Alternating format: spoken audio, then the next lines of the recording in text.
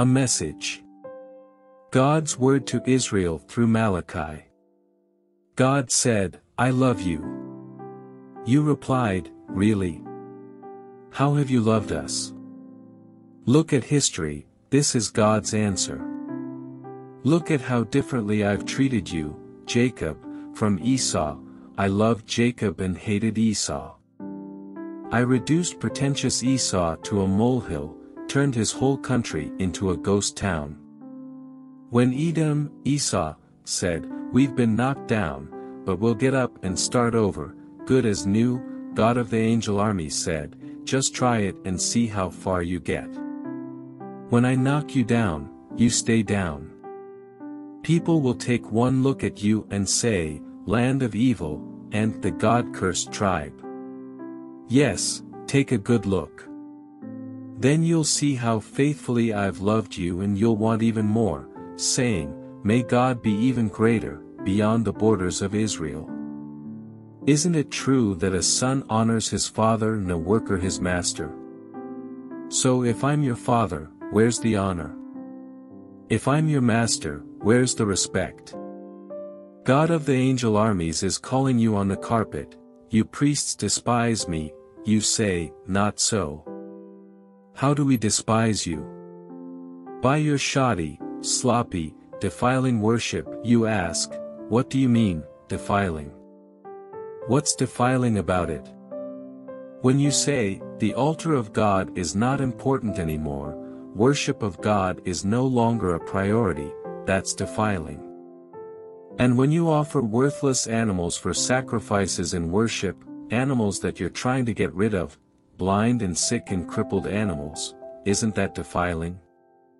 Try a trick like that with your banker or your senator, how far do you think it will get you? God of the angel armies asks you. Get on your knees and pray that I will be gracious to you. You priests have gotten everyone in trouble. With this kind of conduct, do you think I'll pay attention to you? God of the angel armies asks you. Why doesn't one of you just shut the temple doors and lock them? Then none of you can get in and play at religion with this silly, empty-headed worship. I am not pleased. The God of the angel armies is not pleased. And I don't want any more of this so-called worship. I am honored all over the world. And there are people who know how to worship me all over the world, who honor me by bringing their best to me. They're saying it everywhere, God is greater, this God of the angel armies. All except you. Instead of honoring me, you profane me. You profane me when you say, worship is not important, and what we bring to worship is of no account, and when you say, I'm bored, this doesn't do anything for me. You act so superior, sticking your noses in the air, act superior to me, God of the angel armies. And when you do offer something to me, it's a hand-me-down, or broken, or useless. Do you think I'm going to accept it? This is God speaking to you. A curse on the person who makes a big show of doing something great for me, an expensive sacrifice, say, and then at the last minute brings in something puny and worthless. I'm a great king, God of the angel armies, honored far and wide, and I'll not put up with it. And now this indictment, you priests.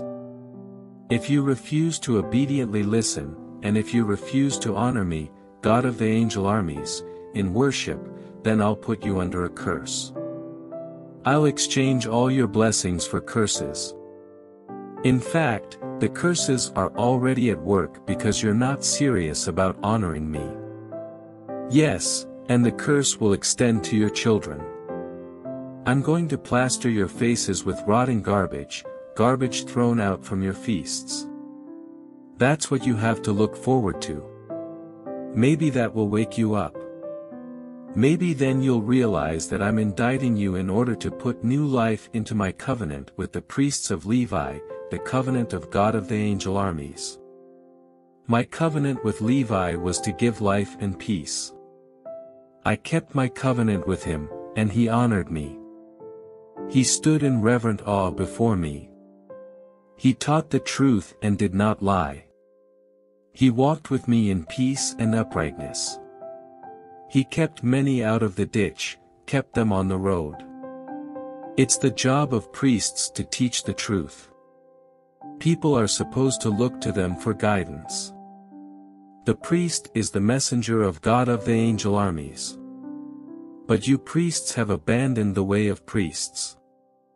Your teaching has messed up many lives. You have corrupted the covenant of priest Levi. God of the angel armies says so. And so I am showing you up for who you are. Everyone will be disgusted with you and avoid you because you don't live the way I told you to live, and you don't teach my revelation truly and impartially. Don't we all come from one Father? Aren't we all created by the same God? So why can't we get along? Why do we desecrate the covenant of our ancestors that binds us together? Judah has cheated on God, a sickening violation of trust in Israel and Jerusalem. Judah has desecrated the holiness of God by falling in love and running off with foreign women who worship alien gods. God's curse on those who do this. Drive them out of house and home. They're no longer fit to be part of the community no matter how many offerings they bring to God of the angel armies. And here's a second offense. You fill the place of worship with your whining and sniveling because you don't get what you want from God. Do you know why? Simple. Because God was there as a witness when you spoke your marriage vows to your young bride, and now you've broken those vows, broken the faith bond with your vowed companion, your covenant wife. God, not you, made marriage. His Spirit inhabits even the smallest details of marriage. And what does He want from marriage? Children of God, that's what. So guard the spirit of marriage within you. Don't cheat on your spouse. I hate divorce, says the God of Israel. God of the angel armies says, I hate the violent dismembering of the one flesh of marriage. So watch yourselves. Don't let your guard down. Don't cheat. You make God tired with all your talk. How do we tire Him out? You ask. By saying, God loves sinners and sin alike. God loves all. And also by saying, judgment. God's too nice to judge. Look. I'm sending my messenger on ahead to clear the way for me. Suddenly, out of the blue, the leader you've been looking for will enter His temple, yes, the messenger of the covenant, the one you've been waiting for. Look. He's on his way. A message from the mouth of God of the angel armies. But who will be able to stand up to that coming? Who can survive His appearance? He'll be like white-hot fire from the smelter's furnace. He'll be like the strongest lye soap at the laundry. He'll take His place as a refiner of silver, as a cleanser of dirty clothes. He'll scrub the Levite priests clean, refine them like gold and silver, until they're fit for God, fit to present offerings of righteousness. Then, and only then, will Judah and Jerusalem be fit and pleasing to God, as they used to be in the years long ago. Yes, I'm on my way to visit you with judgment. I'll present compelling evidence against sorcerers, adulterers, liars, those who exploit workers, those who take advantage of widows and orphans, those who are inhospitable to the homeless, anyone and everyone who doesn't honor me. A message from God of the angel armies. I am God, yes, I am. I haven't changed. And because I haven't changed, you, the descendants of Jacob, haven't been destroyed. You have a long history of ignoring my commands. You haven't done a thing I've told you. Return to me so I can return to you, says God of the angel armies. You ask, but how do we return? Begin by being honest. Do honest people rob God? But you rob me day after day, you ask, how have we robbed you? The tithe and the offering, that's how. And now you're under a curse, the whole lot of you, because you're robbing me. Bring your full tithe to the temple treasury so there will be ample provisions in my temple. Test me in this and see if I don't open up heaven itself to you and pour out blessings beyond your wildest dreams. For my part, I will defend you against marauders, protect your wheat fields and vegetable gardens against plunderers. The message of God of the angel armies. You'll be voted happiest nation.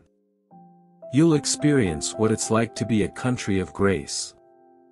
God of the angel armies says so. God says, you have spoken hard, rude words to me. You ask, when did we ever do that? When you said, it doesn't pay to serve God. What do we ever get out of it? When we did what he said and went around with long faces, serious about God of the angel armies, what difference did it make? Those who take life into their own hands are the lucky ones. They break all the rules and get ahead anyway. They push God to the limit and get by with it. Then those whose lives honored God got together and talked it over. God saw what they were doing and listened in. A book was opened in God's presence and minutes were taken of the meeting, with the names of the God-fearers written down, all the names of those who honored God's name. God of the angel armies said, they're mine, all mine. They'll get special treatment when I go into action. I treat them with the same consideration and kindness that parents give the child who honors them. Once more you'll see the difference it makes between being a person who does the right thing and one who doesn't, between serving God and not serving Him. Count on it, the day is coming, raging like a forest fire. All the arrogant people who do evil things will be burned up like stove wood, burned to a crisp, nothing left but scorched earth and ash, a black day. But for you, sunrise. The sun of righteousness will dawn on those who honor my name, healing radiating from its wings. You will be bursting with energy, like colts frisky and frolicking. And you'll tromp on the wicked. There'll be nothing but ashes under your feet on that day.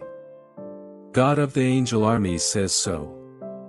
Remember and keep the revelation I gave through my servant Moses, the revelation I commanded at Horeb for all Israel, all the rules and procedures for right living.